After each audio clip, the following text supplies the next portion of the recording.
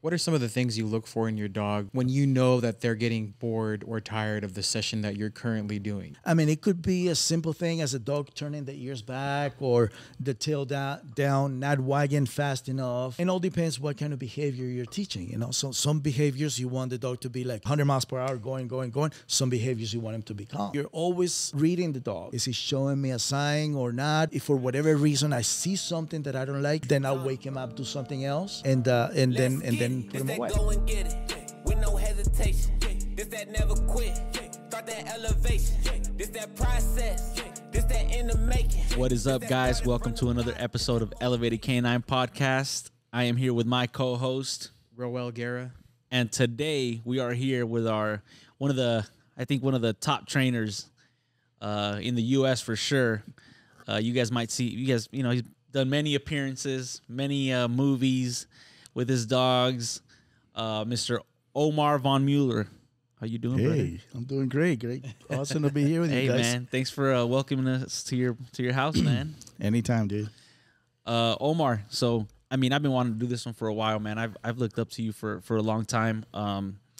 Just seeing all the work you've done with Jumpy and Augie, and yeah, man, it's been I think for you it's a amazing resume, man, with a bunch of amazing dogs. All the hard work you put in with them obviously shows everybody that sees. If you don't already know him, I'm sure you have seen videos of his dogs online somewhere. Or in movies. Or in movies, 100%. But why don't we get started, man? Tell us a little bit about your story, where it all began for you, and we'll go from there. Sure. Well, I mean, it's been a hell of a ride, dude. I mean, this just been the ride of my life. I really enjoy this stuff. I mean, I've been training dogs since I was a little kid. I've been an animal freak, in other words, since I was a little kid. I grew up in Colombia, South America, until I was 16 years old, and then I came to the States. And since I was a little kid, I was amazed with just animals in general, pigeons, chickens, snakes, name it, and I had it, and I had a passion for them. And then I started working with my older brother was a trainer, and he had a German Shepherd. And I remember he came to the United States, and so he left the dog there. And I was like 9, 10 years old, I think it was. And I took the dog to the park, and then I just told the dog to sit pretty and roll around or whatever. And I was just like so excited that the dog listened to me. I remember running to my mom and say, "Look, Cookie was paying attention to me, and she was rolling and all this." So I was like, and I just got hooked from then on. I mean, right after that, then we got another German Shepherd that he was Kaiser. And I will teach any trick that I saw Rin Tin Tin or Lassie do. I would just go to the park and teach him. Who taught me this? It was just natural. It was just natural to go and communicate with the dog and figure out how to make it happen. And I did a lot of really cool stuff with that dog. And I was only like 10, 11 years old by then. So it's just been a ride since I was a little kid, and never stopped. So from right there, you moved to Florida when you first came down to the States, right? No, actually, we moved to Maryland. Maryland. I went to high school in Maryland, in Baltimore. And I would train my brother's dogs, my friends' dogs, and all that. That was my hobby. And then I moved to Florida. And of course, right after high school, you're looking to get a gig, where you're going to work, whatever. And I remember looking in the pages that there was some Canine Academy, right? So it's like, oh, wow, they actually train dogs, And I went to check it out. And I was just amazed that you could actually get paid by doing that stuff. And it's like, man, this is what I like to do. And I was like, so I went, got an interview, and got the job right away. And like a month later, I was like the head trainer. And He said a month later. yeah, it was. It's just like the head trainer, and I was just training left and right. Tons and tons of obedience, protection, go. And so that's how the whole thing started. That's cool. And then you first got into the sport world. Was it friend training, or what was it that you first got when you first got into like the protection sport side of it? Because I know you did it for a little bit, right? Or Yeah. for a long bit. Well, I mean, when I was in Miami, and pretty much what I was doing was train dogs. That was just my everyday thing: obedience and protection. And I saw a few shots on trials, and I thought it was a really cool competition sport. And I started handling a German Shepherd from a friend of mine, and we won right away, and it was just like really cool stuff. And then I got my Malinois, and we did really good with my Malinois, And so that's pretty much what we did in Schutzen for a few years. I think it was from 1988, around 1988 to around 92, somewhere around there. Got it. Or maybe a little less. And then we started doing ring sport. That's when Jean-Michel Mora came to Miami. We became really good friends. Awesome trainer from France. And we started the Florida Ringers Club in my house, in my yard. And then we got into ring sport, and it was just fun. It was good stuff. That's cool. And then I know you had a bulldog at some point. Was that once you moved back to California, or was it? Yeah, that was here in California. Then I moved to California. Then, after Hurricane Andrew and stuff from Florida, then I moved to Maryland, and then I came back to California. I wanted to do studio work. That was what I had in mind. And then I was training dogs.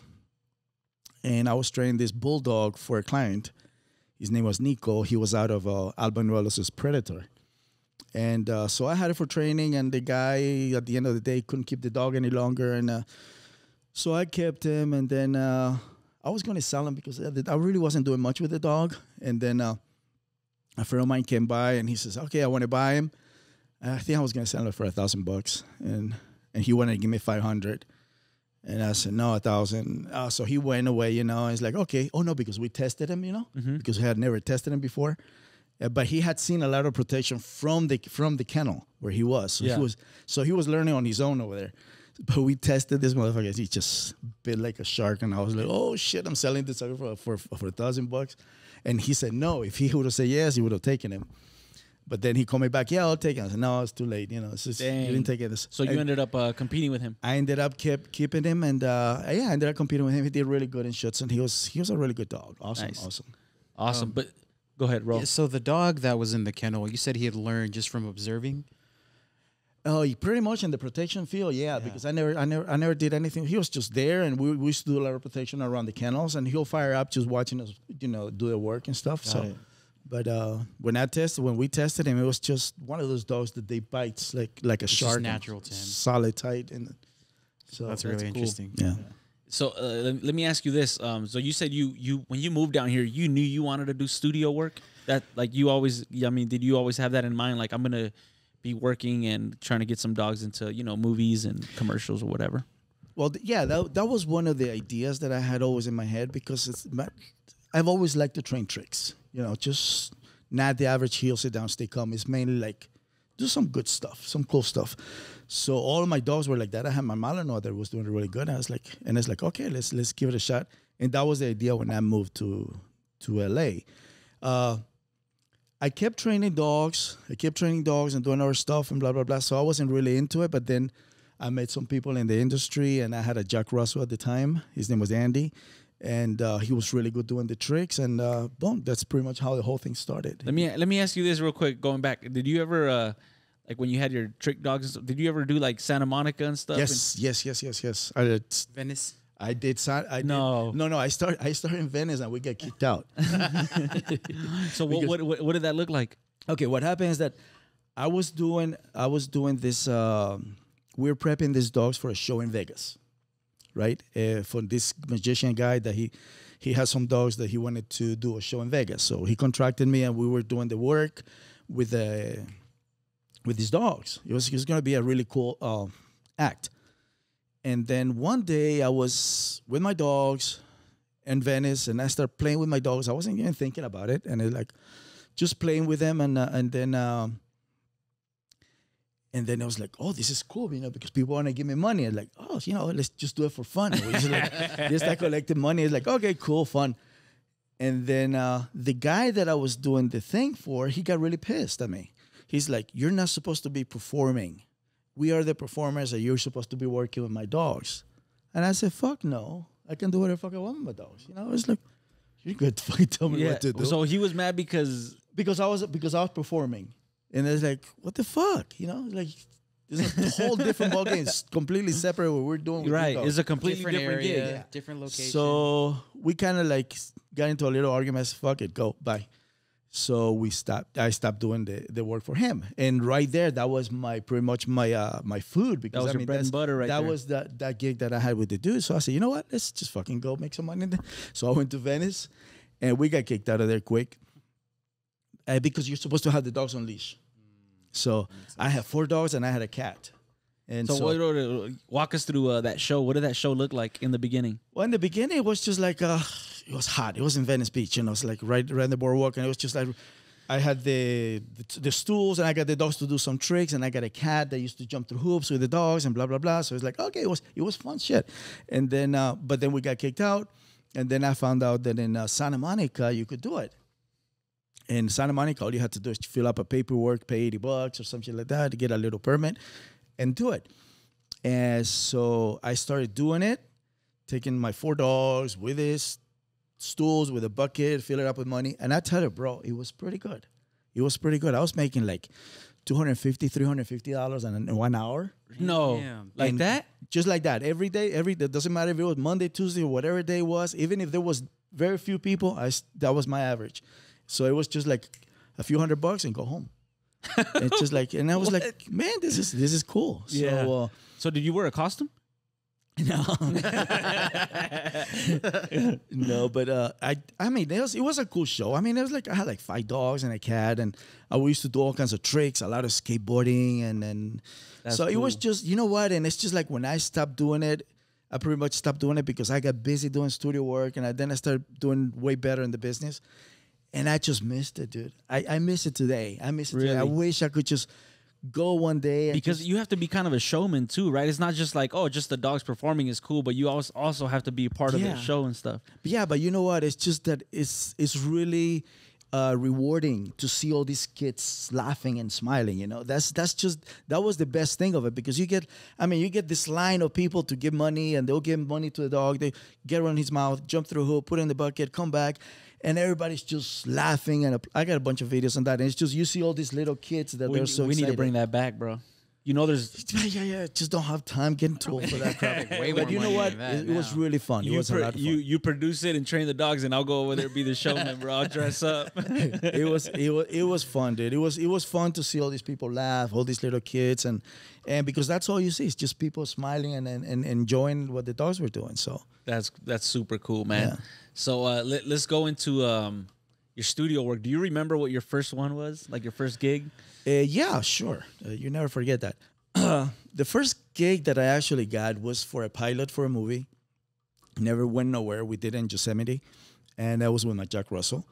And that was the first one that I can say, okay, went. Oh, no, never mind. I did a couple of commercials in Florida when I had Carlo for beer commercials and stuff like that, catching the Frisbee. But that was not that I was in the business. It was just that they called me and contract me to do it. Yeah. But here it was the pilot. And then I had, we did a couple commercials. Yeah, actually we did a really good commercial with a Chevy van stuff that won a bunch of awards because the dog did really good. And we had a movie that it was Orange County with Jack Black, and some other people.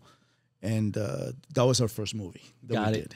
And what dog was that? That was Andy. That was Andy. We did it. I did a lot of that's Andy is the one that I pretty much started with and did a lot of stuff. Really, I thought it was Augie for some reason, but no, that was Augie was way after. All right, man. So you said your first one. What was his name? Your first dog? Andy. Yeah. All right, and then when did what was your next one after that? Like your well, after Andy, I mean, I've always had quite a few dogs. Andy was like the main one, the first one that I started doing studio work with, and then I had Gordo, which was an American Bulldog, and Loca and Lacey and Brandon, and then Augie came along. I had Chata also, a little pug. So I had a whole gang of them. So you've basically been doing, I mean, even from my knowledge, you were doing it way before. I mean, I learned about you when I think Augie was so that was probably what, 12 years ago or something? Yeah, Augie around 12, a little bit more than that. But you've already been doing it years before that, studio work and everything. It's been a while. That's cool, man. So I mean, that's just for people out there listening, it doesn't just happen from one day to another. It takes a lot of work. Yeah. So your inspiration was Rin Tin Tin, Lassie, and that's what got you into teaching the dogs tricks more so than like your basic sit, stay. Yeah, totally. I mean, heel. Lassie was like I was a little kid, and you see Lassie and Timmy going and doing their stuff, and it's just like, and it was just awesome. It's just like, and as you get into a business and all that kind of stuff, then you start realizing how all the tricks were done and how many dogs they use and all that kind of stuff. So for you, it was a lot of trial and error. I'm going to try to get this dog to do this. And then it was finding and choosing what worked. Because for me, everything I learned, I had something to reference. Mm-hmm. I had somebody to ask how to do it, or I had YouTube videos or Instagram videos. Right. But you said you started way back in the 80s. Yeah. Well, I mean, like I like the main thing that I like about training is the process of learning how to train. Yes. Okay. Like it's I don't like to know how it's done. Got it. You like to figure it out. I like to figure it out because that's where I get my kicks. That's where I like, okay, I need to teach my dog how to pick up poop. You're like a mad scientist. Let me think about it exactly. Yeah, it's like, and that's since I was a little kid. Because I mean, when I was a little kid, I had pigeons, for example. Yeah. And if they couldn't fly because we cut the main feathers at the end of the wings, you know, the main five feathers, and they can fly. So I used to make up wings with cardboard and shit like that, and figure out how to glue it and see how it will work, and sure enough, it will fly. Like, no, and then it'll break and come down. And like what? So yeah, it's just like I like to experiment with props. Yeah, and that's something I wanted to talk to you about, man. Like, because you know when you start dog training, you start learning like different methods, right? And everybody's like, you have to mark when the dog does this and like, you know what I mean? Like they're very technical about everything. And when I see your stuff, it's like, I don't know how he does it, but he gets it done. Yeah. And it doesn't have to be like this like super precise thing. Like it's a lot about timing, feel, the dog, like all that stuff, man. Like, can you walk us through, and let's give an example. You just posted a video of your dog picking up his own poop. Can you walk us through that process? What was the behavior chain of building that whole thing? Yeah, actually, that was pretty easy. It was because I already have the dog that can do it. Okay, in other words, that has been a behavior that it probably has been in your head and probably every trainer in the world. Nah, I don't think everybody thinks like you. No, but I mean, they were like in their head, like, what if we could teach a dog how to pick up his own poop? And so a few days ago, I was like, you know what? Let's just do it, because I've been thinking about it, but I just never did it. You know, so let's just do it. Monkey knows how to hit a ball with the club, the baseball, the golf balls, all that stuff. He knows how to put something here when I tell him. No. But let's go back then. Let's go back to where you taught that. Wow, there's a lot of behaviors together. So, but anyways, let me just really explain real quick. So, all right, so he knows how to do all this. All I have to do is put it together, and in 5 minutes, I can teach a dog how to do that. Okay? But the really funny thing about this behavior that really cracked me up is that that I did it a bunch of times inside the house, in the carpet. But I did with the golf, with the club, and like hidden keys and a rock. So I put a lot of different objects. Yeah, you were proofing with everything. Exactly. So just putting a lot of different stuff and blah, blah, blah. And then we went outside. When I put the shit on it, Monkey said, fuck no. You pick it up. He said, fuck no, I'm not getting close to that shit. Like, he didn't want to do it. He didn't want to do it. He was like, fuck no. He's like, he thought I was setting him up. He's like, because there's shit in the porch right outside. Like, he's like, no, fuck no. So it was really funny. He just didn't want to do it. So what I did is I picked up a little poop that it was in the backyard that was really dried up, a little tiny ball like this. And I finally got him to hit it. So he will hit it and I'm back out. And you would reward, as soon as he touches it, you reward that. Yeah. And then, so he started touching and he's got to get him more comfortable. So it took me a couple of days to get him comfortable to do that. But the training, the A to Z behavior, it was easy. It was just like 1, 2, 3, show him and he's done. But hey, when you guys go watch this video, you guys are hearing him say that it's all easy. But that's experience talking right there. Yeah. But no, it was he didn't want to touch his shit. That he was like, that's no, funny. you pick it up. It's like, no, like. But once he got used to it, it was good enough. Actually, and the really cool thing about it is that just before I filmed the video, that was a couple days ago. I was training with the dog, right? And so the poop, the one that you see that he's picking up, I left it out in the sun for a while, so it'll dry up really good and it was a mess. He's like, when he try to hit it, it'll break it and shit like that. So I let it dry in the sun really nice. And so the poop is here, right? And so I was telling him to go and put it right next to the poop, and he put the scooper on top like this, and he rolled back. And the shit rolls back into the scooper like a soccer ball that you go like this. It happened by accident. And it was just like a roll. He rolled it and he went right in. And I'm like, fuck, that was awesome. But I didn't have the camera rolling, so I didn't get it. But it was just like really cool. And then again, it's just that the hitting it with the thing looks better. So yeah. That I mean, it's cool just listening to like how geeked out you get about like little things like that. But I think not many trainers think about all the things that dogs could actually do. Yeah. And they see it as like this big monument, like for somebody to see a dog clean up for you, it's like, oh, that's is easy. Yeah. But for a regular person, it's like, yo, that must have taken, and it did take a long time because you had all the you have to all the links, behaviors. you had all the behaviors already that you could put it together. But why don't we go back? Why don't we go to like what is one of the behaviors that you were like, man, this was tough, but you finally got it done? One of the most exciting behaviors that you have taught a dog to do? I think, in my opinion, probably the one that I get the most kick out of it is the skateboarding. Because I started up with I started that a long time ago. I thought I was the first one that started skateboarding because I never saw anybody doing it. I was doing it with Pete, Jack Russell that I had. And then I saw in the internet Tyson came out, and then Tillman came out. So I don't know if I started before they did or not, but it was right around there. But I was doing ramps and all kinds of cool stuff with Pete. And like he would be on a ramp on a skateboard? Yeah, but it was just he was being pulled around and stuff like that. But then I started with Jumpy. Jumpy's a whole different ball game. That dude's a legend. Yeah. If you guys haven't seen Jumpy, man, you guys better look him up. All you have to do is Google Jumpy the dog anywhere he pops up. A little humble brag. But yeah, he's fucking, the dog is incredible. Yeah, but I mean, was. When I started working with him, I was like, okay, maybe let me see if he can jump off a curb.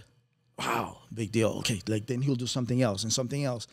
And I mean, I used to go sneak in skateboarding parks because you can go when there's too many kids. You know, they can get hurt or something or blah blah.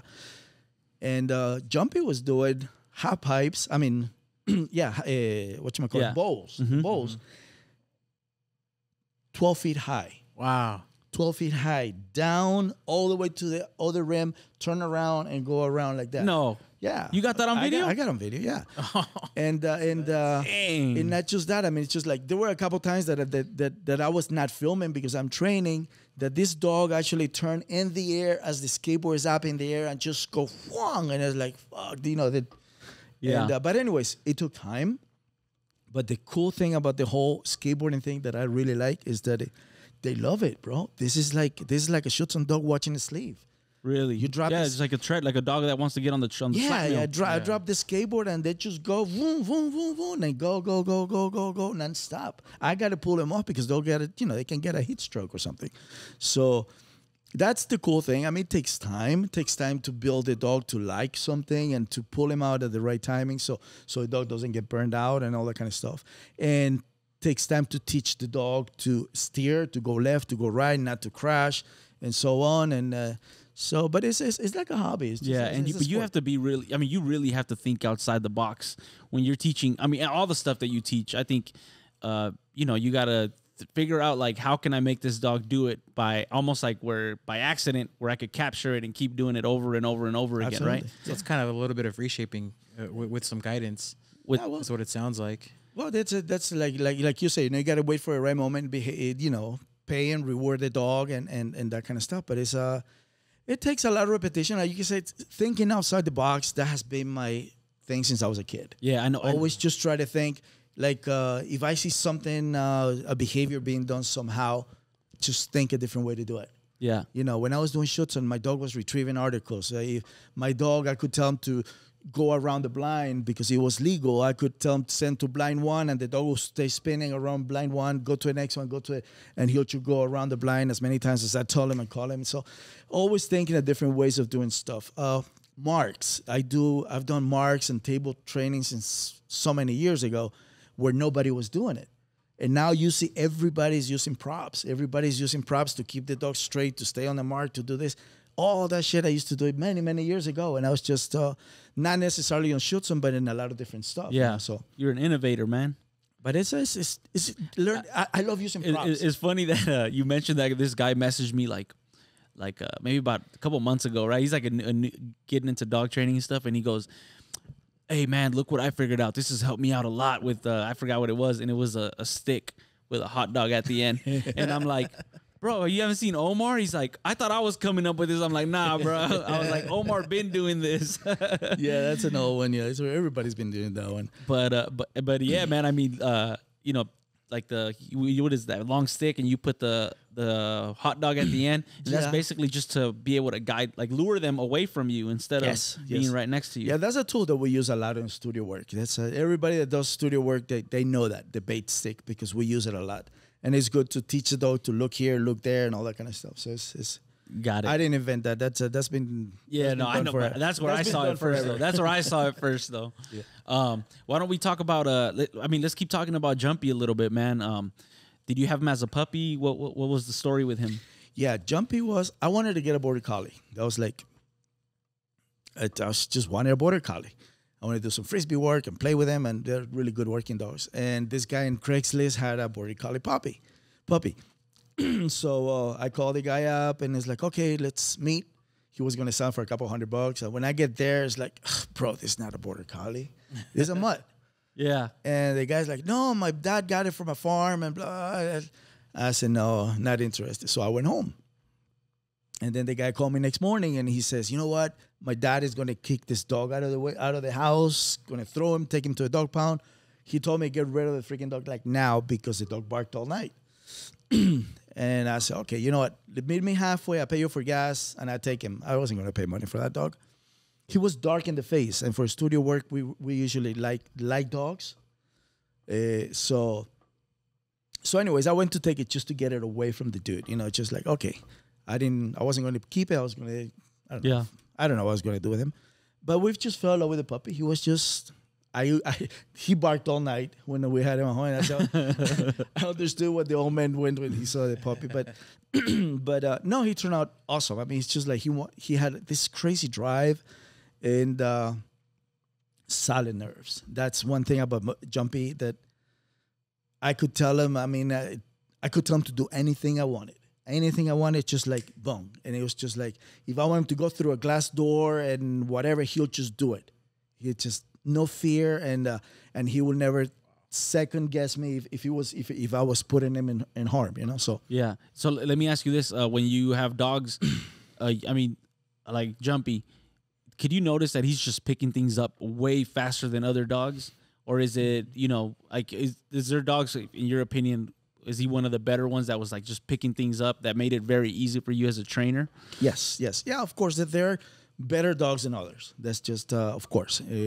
Good working dogs, Malinois, Border Collies, all these dogs are high-end working dogs. They want to do stuff. So it's once you get in their brain, you start working with them, then you can just pretty much the sky's the limit.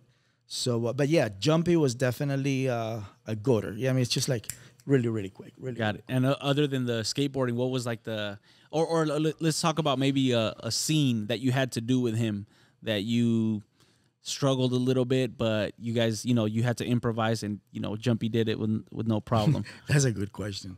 That's a good question because I don't remember really having a hard time with him on anything. He was. We did tons of shows, TV shows.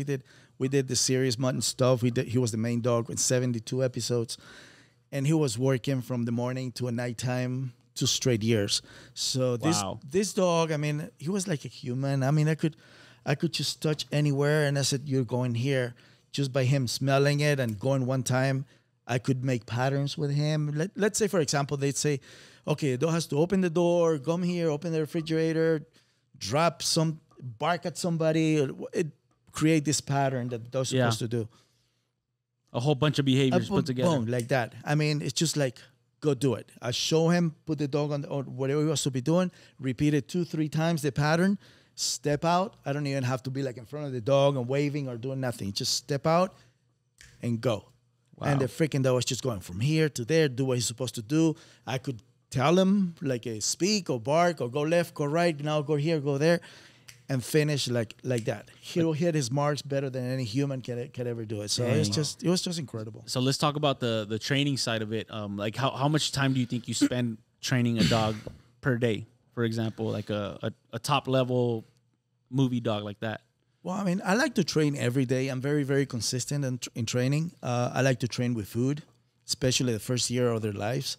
I like to put a very, very strong foundation on them. So it's a for sure thing. Like I could say like at least a 90+% of the whole year. I train every day. The time is really, it could be anywhere from 5 minutes to 15 minutes a session. But when I'm training something new, sometimes I can repeat, could be 3-4 sessions of 10 minutes each. All depends what it is, you know. So, but the most important thing is to put the foundation, to lay that foundation that you can communicate with the dog and just do just about anything. Where you guys understand each other. Yeah, basically. we understand each other. It's like I know what he likes, I know what he doesn't like, I know how much to push him. I know not to go over a limit where I'm gonna freak the dog out or burn him out or anything like that, and then end them up in a good note. And then next day or the next session, the dog's gonna be right there and keep going. You know? For sure. Ro, you got anything? Yeah. What are some of the things you look for in your dog when, and this can just be a general in any dog, when you know that they're getting bored or tired of the session that you're currently doing? Because sometimes it can be 5 minutes, sometimes it can be 15 minutes. What are some of the things you look for in the dog when you think you're overworking him for just these tricks? Yeah, I mean, it's not just on tricks and obedience or anything else. I think once you start working with dogs, you get quite a bit of experience with the dog. You start learning their body language, how they are acting.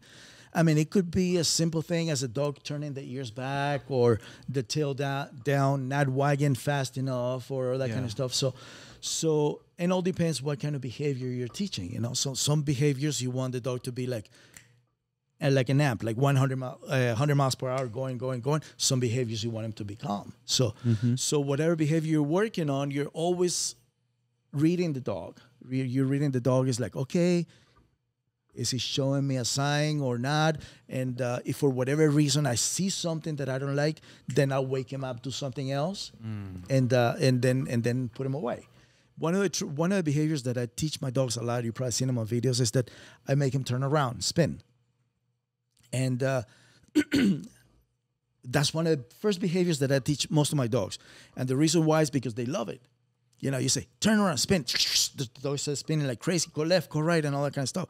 So that's a really positive behavior that they like. So, for example, I'm teaching something new. Let's say I'm doing a little bit of retrieving, force retrieve if I have to do it or whatever. And then I notice that the dog is already like getting like, oh, I don't know about this. Then all I do is just turn around, turn left, Bring him out of it. Get him out of that situation right away, and finish him with something nice. There's always a positive emotion attached to that behavior, basically. Yeah. That has been one of my tools that I've used always, and it gets or speaking, same thing. Like when you get a dog speak, like, blah, blah, blah, blah, start barking. Like if you're teaching any kind of behavior and that you notice the pressure on the dog, if you say speak, if you say a dog doesn't speak, it's like, oh shit, you know, you're going over. So, Yep. So, I use the spin a little bit in competition. Yeah. Like if I'm healing, like I've rewarded it so much that's a reward in itself now for the dog. And like I'll be healing and like I'll kind of peek, and I'll make him spin real quick, and then he's like, giving me that attention again. Exactly. Yeah. So the reason I ask is because you talk about these tricks like it's the easiest thing in the world, but I'm trying to imagine, teaching a dog, and obviously the dog is going to get uncomfortable getting on a skateboard or getting on a bicycle, and the dog at some point that dog's going to start shutting down, especially if they don't like what's going on. So, the reason I ask is because do you end the session, everybody says end on a high note. End on a high note, but obviously it's going to be tough for a dog to get on a skateboard and move, or it's going to be tough for a dog to sit on a bike. That's where the whole trick is. It's about not pushing a dog that doesn't like to do something. Got it.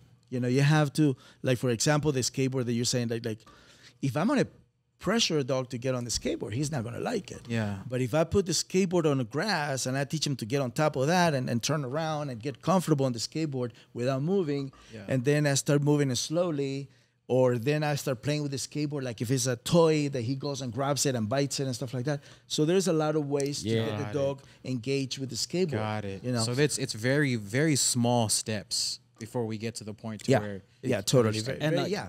And I've talked to you a little bit about because you teach almost all the dogs you have right now to walk on the ropes. And people just see the dogs walking on the ropes, but they don't see what you did before that. And I know that sometimes you do like use like 2x4s or other things before, or you just put them on there into the rope. Well, I mean, it's I pretty much go straight to it. If I was going to teach somebody that does not have the experience, like a lady that I've trained some people that a lady, I think I was talking about the lady that had some dogs that they actually, the dogs were not even athletic. So I will tell them to go on a white beam, teach them to walk the white beam, then separate them, like 2x4s, let them get used to that. And then slowly, once the dog has the idea that they have to walk with their legs like that, then you can try like smaller beams or take them straight to the ropes. Right. But you just say yours straight to the ropes. I take them straight to the ropes. And it's almost like you're pressured because obviously in the beginning they don't know what you want from them. They never seen that. But it's almost like through pressure, they learn to trust you because you know how much pressure to put on. Yeah. Well, I mean, there's really some of the behaviors don't really require a lot of pressure. Like for example, we're talking about the ropes. Mona is doing the ropes. Mona is a dog that I rescued a month and a half ago. So she's just learning obedience, and she's already doing the ropes. So it's pretty much to get in front of the ropes. You guide him, you lure him with a treat, and then you help him with her paws, and you put it here like this, and then you stop it, and then you end it. Okay, if I'm gonna pressure the dog, she would hate the ropes. Right. You know, so it's an everyday thing. You know, even spend 5 minutes, that's all you need. And I put it right on the ropes, help it with the front legs. The front legs are usually really easy. They learn to go like this really quick. But when it comes to move with the rear legs, that's when the problem comes because they just don't know how to use the rear legs.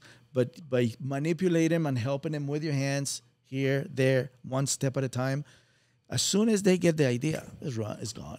Do you ever get frustrated during your sessions? Yeah, I guess everybody in the world that trains dog at one point or you get frustrated. But with the years of experience and stuff like that, I try not to.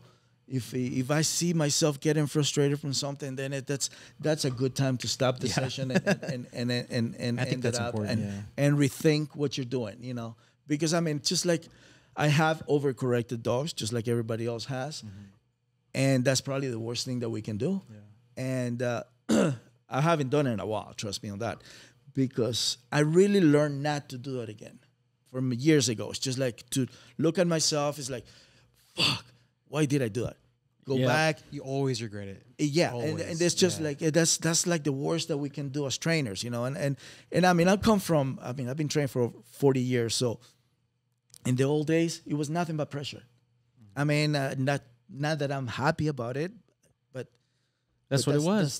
That's how it was. It was nothing but pressure. It was like there was no food, there was no hot dogs, there was no balls. It was just go, go, go, go, go. When I started competing in shoot zone, I was as I can remember, I was probably the only one that did so much motivation with my dogs, because when you saw my Malinois working, it was just like the way you see the dogs now. And I had a toy here, a frisbee back here, squeaky toy under my arm. I mean, I was like a monkey playing with this dog. Yeah. The dog never had a prong collar or an e-collar in his whole competition career. And he did awesome. And he was just all motivation. But that came from you being, you know, the innovative and like you having different ideas to get things done. Yeah. And a lot of people, you know, and I think that's what's amazing about the work that you do is that, you know, sometimes I don't even think about this stuff. And you're over there like trying to think about, you know, how you can make a dog do 10 different things in one behavior. And I'm over here trying to get them to, you know, have a nice sit, stay in the heel. But it requires people like, thanks to trainers like you and, you know, Bart and all these other guys that thought outside the box, you guys have made things really good and better for us, you know, the younger generation of trainers. So, man, that's pretty awesome. Just hearing you talk about that stuff is like, I bet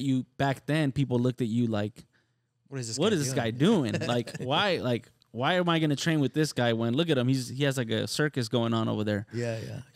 I was in the shoots on field throwing the frisbee and every 2 minutes with it, doing my obedience, turning around and throwing the frisbee. It's like nobody had a frisbee back then playing.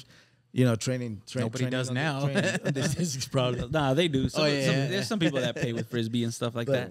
But anyway, so it's just finding the way to motivate the dog and make it all good. And one thing that I can tell you about my success in training that I would probably give the advice to people. I really don't think that I'm that great. I just think that I put the time that the dog deserves. I don't need crap.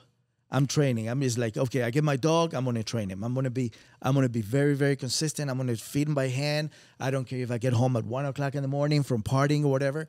I'm gonna go out there, grab the food, put it in my pouch, and the dog's gonna get trained. I don't care if it's just sitting or spinning or feeding by hand, but I'm gonna be very consistent about it. And for my experience, people that I've taught that they had very little experience in training, they did really well. They did really, really, really well to a point that people would look at them like, wow, how many years you've been training? And it's their first dog. Why? Because they put the time and they believed that they could do it. You were guiding them. Yeah, I guide them a lot. But it requires the time. You have to put in the work. You have to. They have to put the time. And also, again, like we're talking about different tricks. It's like one thing is that people will say, my dog can never do that. It's like, why? No, you have to believe in yourself. You have to believe like, yeah, my dog can do it. I can make this happen. Right. And you're going to do it. If you have doubts from the beginning, if you doubt in yourself, well, 100%. It's not going to happen. 100%. Yeah. Why don't you talk to us about that story that we've talked about it off the air, but about those otters, those bulldogs. Oh yeah, that's and how that I mean, how long ago was that? Oh shit, that was back in '84. So that's not some. Now we see dogs going underwater and doing things, but probably not like to this extent, right? Walk us through this story, right? Well, here. It's just like when you hear about English bulldogs swimming, everybody thinks sink and die. That's what they're going to tell you. Even the breeders or the big people I know about the English bulldogs are going to tell you these dogs cannot swim. So I was training these couples bulldogs on obedience. A boy and a girl. So they were young, maybe like around a year tops. A male and a female. And they kept telling me stories about these dogs swimming in the pool. And it's like, okay, cool, big deal. Okay, fine. So long story short, that was in Miami. And then they moved to Colombia. And I went down there because I sold some dogs, some protection dogs to them, and blah, blah, blah. And they had this ranch. And they had this huge pool. And they had this huge jacuzzi, but we're talking like huge. And so they're like, oh, you gotta see the dog swimming or whatever, because they've been telling me stories about these puppies forever. And so they let him out. And there's freaking dogs, a male and a female English bulldogs. They jump in the jacuzzi and they start swimming underwater. But chasing each other. Like two dogs are chasing each other in a yard, these dogs were doing it in the water, underwater, running on the wall like this. And they'll come out, get some air and go back under and go. And I was like, fuck. Is this for real or what? Back in those days, we didn't have these phones or all that. It's not stuff you see. Can you imagine this? It's like, I'm looking at these freaking dogs and they loved it. They look like otters, exactly like otters. They just like go underwater, go. Pick up some air, go back under the water and run, chase each other, get out of the pool, go back in, and crazy. I told you the ending of the story, right? Yeah, you want? Yeah. Tell the listeners the ending. Yeah, it has a very sad ending because they had the jacuzzi and they had a huge pool that you could it was like very deep pool, like 12 feet deep, that you could throw shoes or whatever you want, and these dogs were going on there like otters, retrieving like otters. They're just like they were fish. It's just that's the only way I can describe these two puppies. And there was one time that there was nobody in the ranch, and the maid opened the door or in the room where they were. And of course, the first thing that the dogs did, jumped in the pool. But the big pool did not have exit for the dogs to get out. So the dogs died. They drowned. Dang. Who knows how long they were there, and they just died. They couldn't get out of the pool. That's crazy. That's I seen it's. So what do you think? Because again, these are things that we don't even think about. Like a dog could stay underwater, how we could stay underwater and swim or whatever. But then you can't. Like I saw you post a video not long ago of a who was it? Monkey. Was it monkey? I think touching. Yeah. And it was inside a bucket or something like that. You had him go down there, keep his head underwater. Yeah. Is there like a limit right there? Like what's You know what? the? I haven't tested his limit on that yet. But there's somebody that does that trick. I saw him on somewhere on the internet. I think it was. He has a Malinois, and it was like an American Got Talent type thing. And he has a Malinois, does some really cool tricks. And he has a bucket like that, a glass of water, and he tells the dog to put his head underwater. I don't know. He does it for 30, 40 seconds. I don't know how long exactly. And then the dog pops out when he says, okay. And so I said, let's give it a try. You know, that's the story of the things. You go and you give it a try. So I went and bought the thing, big glass thing. And then Monkey's really good about, like, if I said touch here, he touches there. So I put something in the bottom of the thing, and I said, touch it and stay there. 1, 2, 3. Okay, come on out. Give him a treat. Then I started putting a little bit of water on it. And 5 minutes, he was doing it right there. He was just doing it. I just said, wait, hold it. And his head is all the way in the water. And I said, okay, come on out. And he comes out. So it turned out to be, like I said, when you have the dog and when you have the communication with the dog, it's just anything that is seen out there is doable. I know. We were talking about that. Well, one time we were doing the shoot about that. What was that dog that he knew like 1,000 different, or I don't even know how many different toys, or what was it? Toys, yeah. It's incredible. I mean, it's like that's one of the reasons why I don't like to argue with people about training or what a dog can do or a dog cannot do, because a lot of times we think like, oh, a dog can never do that, or this is the only way to do it, and it's bullshit, bro. It's just we are just scratching the surface of what a dog can do. Right. That's just what it is, and that dog is a proven. It's showing you right there. Right. The guy knows like 1,200 names of objects. I mean, it's like, if you would ask me how many you think, maybe 10, 15, 20 tops you're thinking in your head. And if somebody tells you, no, don't, what do you about think about 1,000? You say, fuck you, that's impossible. And what he means by that is like basically the guy could tell him to retrieve, Mickey, and he'll go grab the Mickey Mouse and bring it back. He can go, and he's not even looking at him. Like the dog comes and brings it to him. Yeah, it's behind it somewhere else. Yeah, and they tell him. Yeah, so he knew about 1,200. Wow. And I started with Monkey, and I gave it a shot, and it's doable. It's doable, definitely doable. It just takes a ridiculous amount of time. Yeah, it takes time, and I started with a few objects, and he started learning them, and then Put a little bit closer. Then I said, okay, let me try. Let me test his intelligence for real. He was already down maybe 8, 10 objects. And then I started trying, okay, here's the wallet, here's the glasses, and here's the pen, for example. So then I took the pen out and I put something new, a battery, for example. Okay, battery. I said, okay, give me the battery. And he realized that none of those two, because he already knows those two, so it has to be a battery. That's nuts. He will think about it, look at me, and I said, yeah, that's the battery. And he'll grab it. And it was very fast, very, very fast. As soon as I started amazing. As soon as I started really doing like putting more and more and more and more, then is when you can really understand how fast they can learn and catch and learn. It's like once they learn how to learn, it just becomes natural. Like once they get it, it's like a dog that knows like free shaping or whatever, or he understands when you're free shaping. It's like, oh, the clicker's out. Oh, I'm gonna start free shape. I'm gonna figure out what he wants me to do or whatever. Yeah. That's pretty awesome. Yeah. He had about 45, I think it was 45, 47. And then I kind of let it go and start moving to something else. Because it's like you were saying, it's very time consuming. For me to really go into to teach hundreds of objects, then I will have to marry that.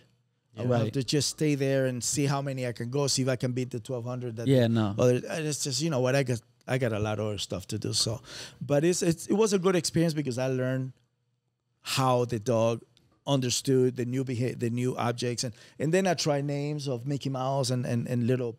So he had a whole gang of it. That's cool, man. But he's really good. I mean, it's like right now, it's like I haven't done it in tons of months. I guarantee you right now I put glasses, wallet, money, like four that he was really tight on, and he will not miss. It's just like bug. So that's cool, man. That's awesome.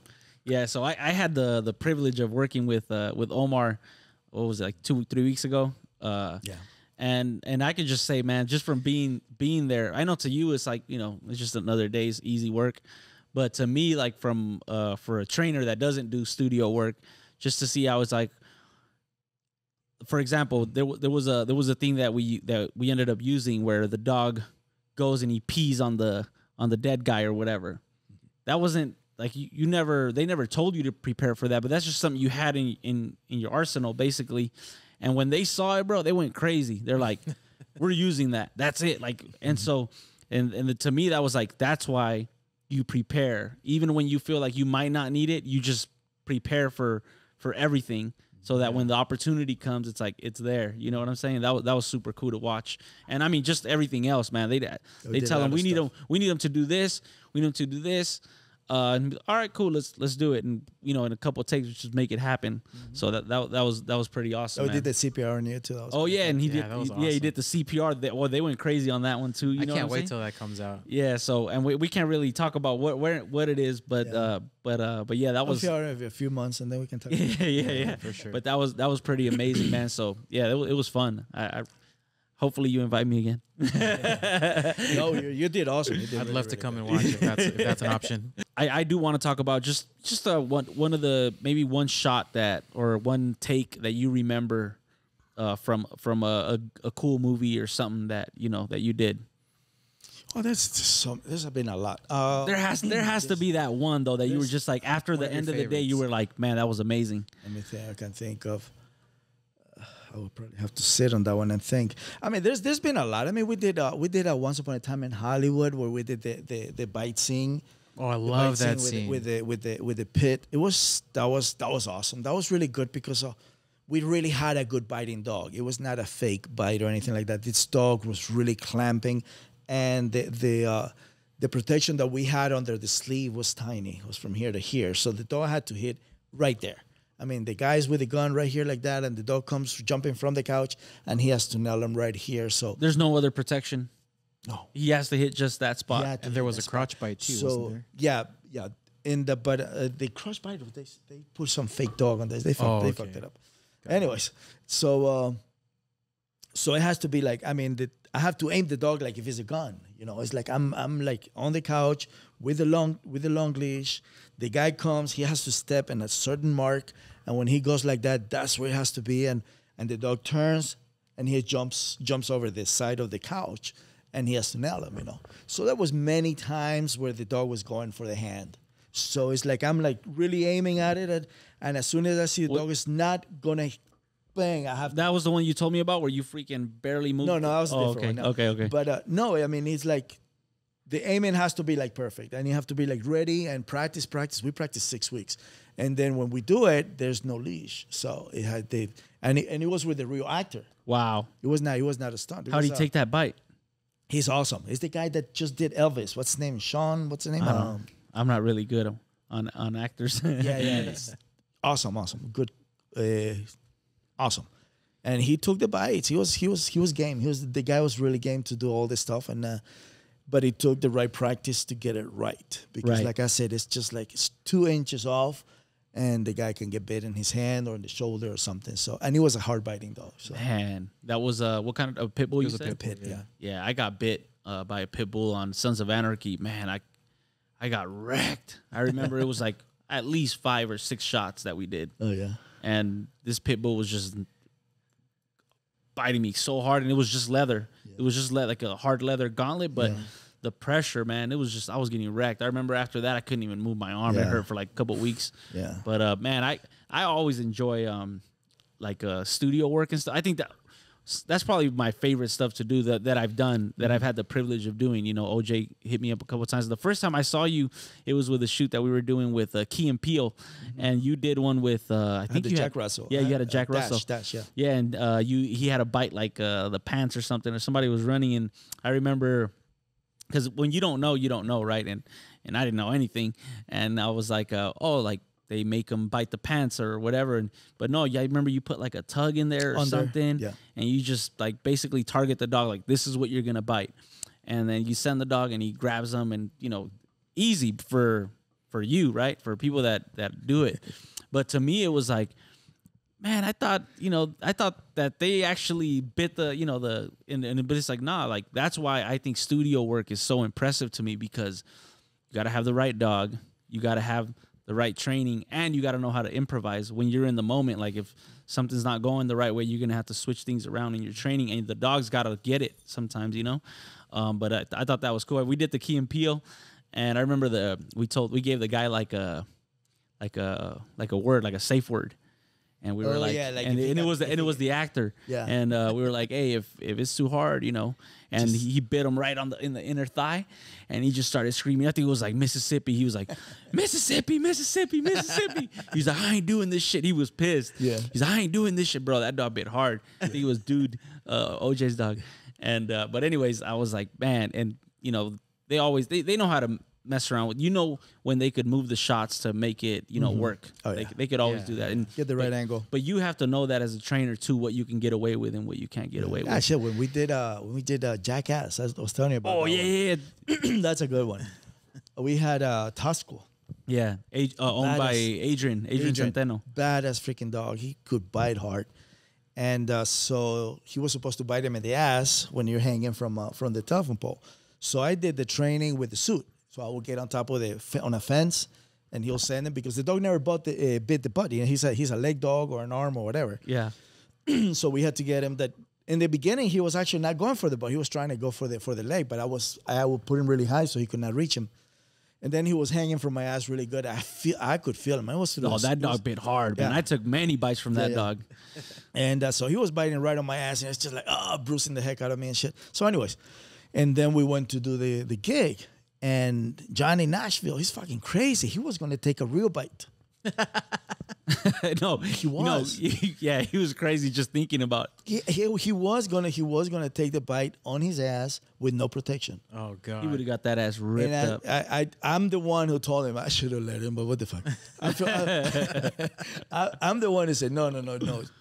Gotta try. So we put this really thick neoprene, like a wetsuit type thing, under him. And that's how he did it. We did the same thing in the Mississippi word. When it starts hurting, it starts saying Mississippi, so we can out the dog. And so it was one bite only. He went and hung from the pole or whatever it was. And the dog went and grabbed him on the ass.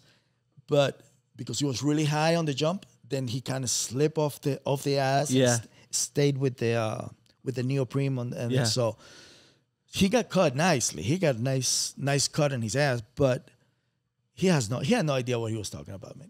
He would have got ripped up. He would have to finish the movie right there and start shooting, and a couple of months later he would have taken his ass. Have you off. seen that shot? He's like in. I don't think I have. I'm gonna Google it. Yeah, he's on a pole hanging, and the dog. They send the dog to bite his ass like that, bro. Oh God. Yeah, they're crazy. They're crazy. That he would have got wrecked by that dog. That dog bit hard. His ass would have been shredded for sure. Yeah.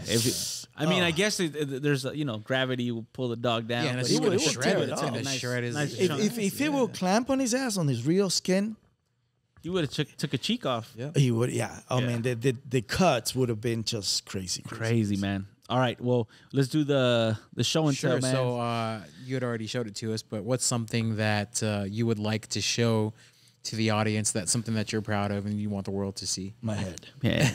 And I can grab it for you. Where is it? He did a.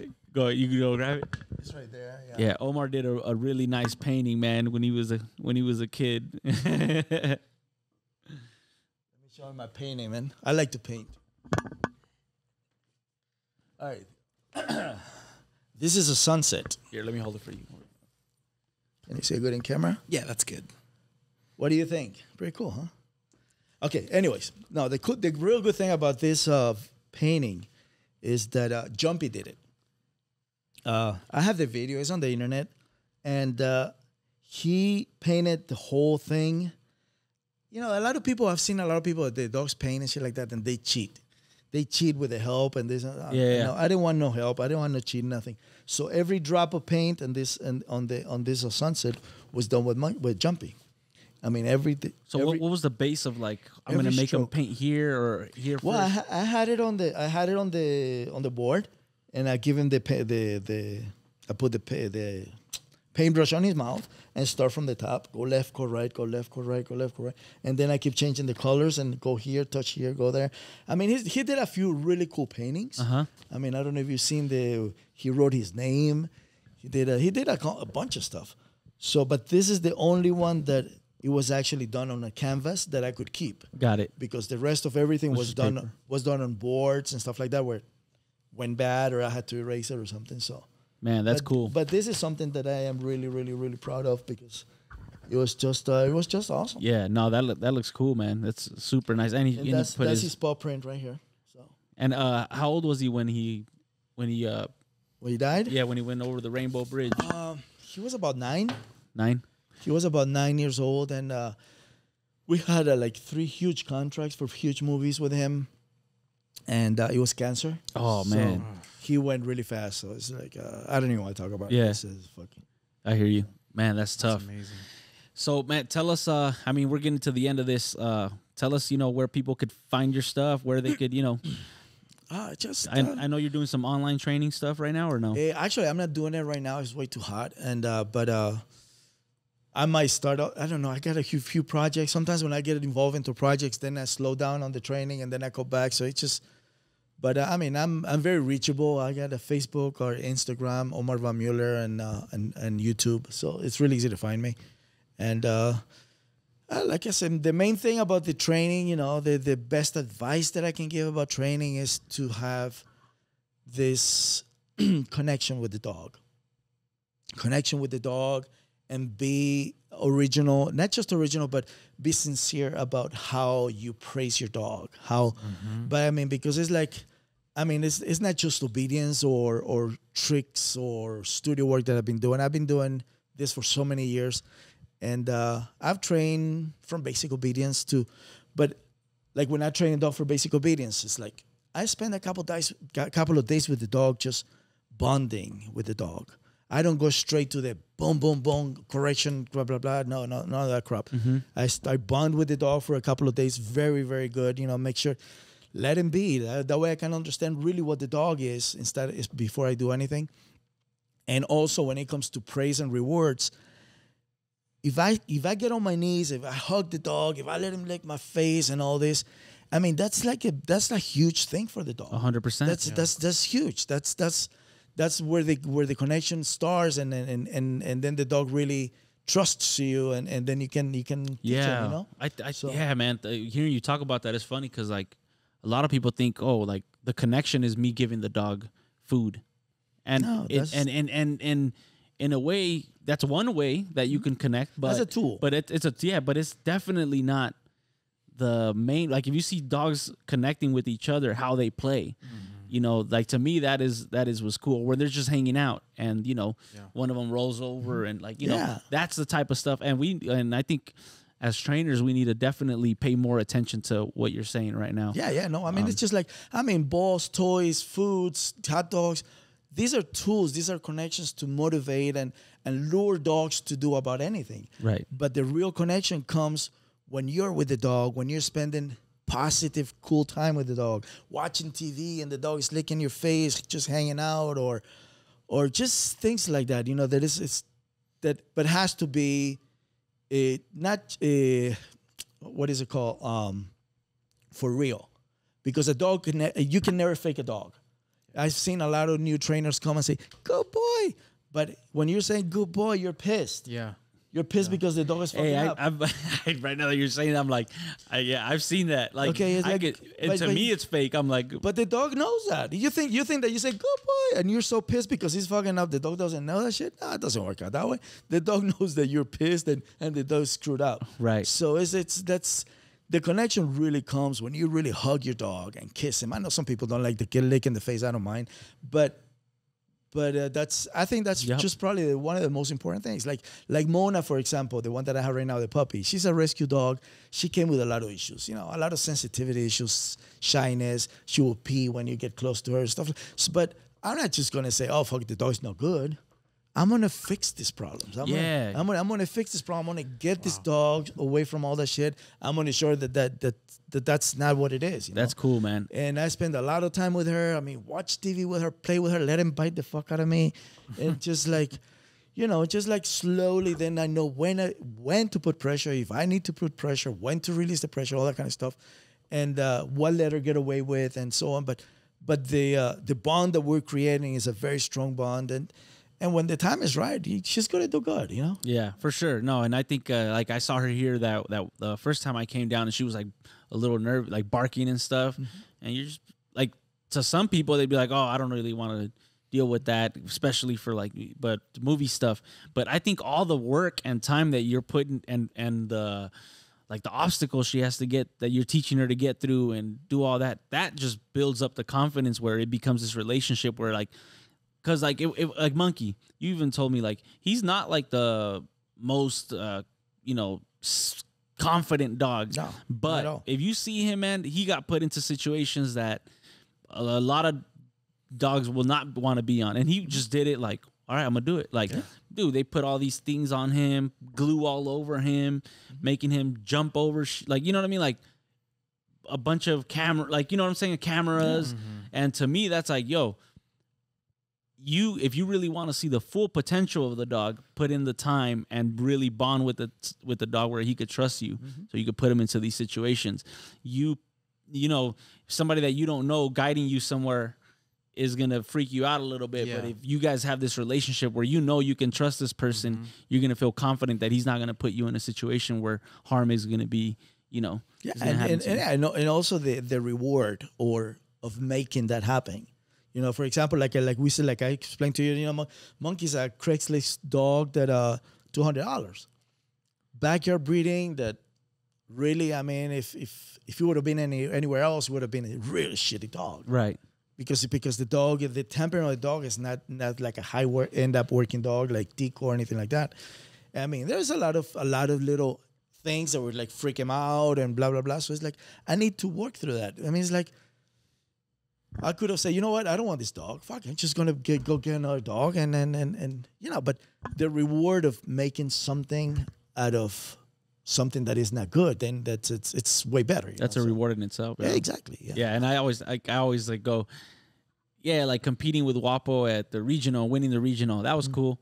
But man, getting that Mondio Ring 1 with my Corso, that was that was even better because it's just different, man. It just hits different when the struggles are different, getting them through things. So cool, man. Bro, you got anything to add, bro? Say something, bro. Just like you were saying, the dogs know when we're genuine or not, and I think that's something that was a good reminder for me to spend more time with not just my personal dogs, but with the boarding trains too. Just building a better relationship with the dogs. And just another reminder that they're not just a number coming through the program. They're dogs, and they want to connect with people, and we just need to put that time and connect with them. Yeah, and when you connect with the dog, it just makes it so much easier. Like I said, it's when I used to get training jobs, just the first 2-3 days, I don't do absolutely nothing. Just hang out. Just hang out. Let him be. Because that way you can also study and see what the dog is. Because I mean, the owner can tell you, okay, I have issues with this, issues with that, and you get the dog and you start correcting him right away, but you never really actually see the issues. Maybe the owner was wrong. Most of the times they're wrong anyways. They're just saying they're just saying things what they think, but it's not. So when you have it, you play with the dog 2-3 days, then it's so much easier to catch up in the next few days after that than with a dog that you already have some type of bond with. And then go. Yeah, that's a good point, man. Because I think, sometimes people, I see them putting pressure just right off the bat, and it's how do you expect this relationship to flourish if right off the bat you're causing conflict in the beginning? You know what I'm saying? Yeah, no, it's I remember this clear with a good friend of mine actually in Florida when we were training dogs. That we went to train this dog to a new client's house, and the dog came and jumped on top of him, and he went bong, and he nailed the dog in the chest. And I'm like, fuck. It's come on, dude, you really want this dog to like you or to listen to you? If you just, the dog doesn't know you and you just nail him in the chest, you know, like, if a dog jumps on me, I let it jump on me, bro. What the fuck? It's just a couple of days to see how bad the jumping is. Then you really know that it's why the dog's doing it. What's triggering this dog to jump on you, whatever. Then 2-3 days go down, and then when you start working, you know what you're working on. Got it. That's cool. That was good, man. Thank you for that. I'm like being in the podcast, like we appreciate it's awesome, that. man. That was good. I feel like every episode, I'm getting some. Yeah, no, this is good. This is why this is why I'm doing it, man. Because I get to sit down with guys like Omar and learn some more. But Exactly. Omar, man, bro, thank you so much for taking the time and having us here at your place. I know that your time is valuable.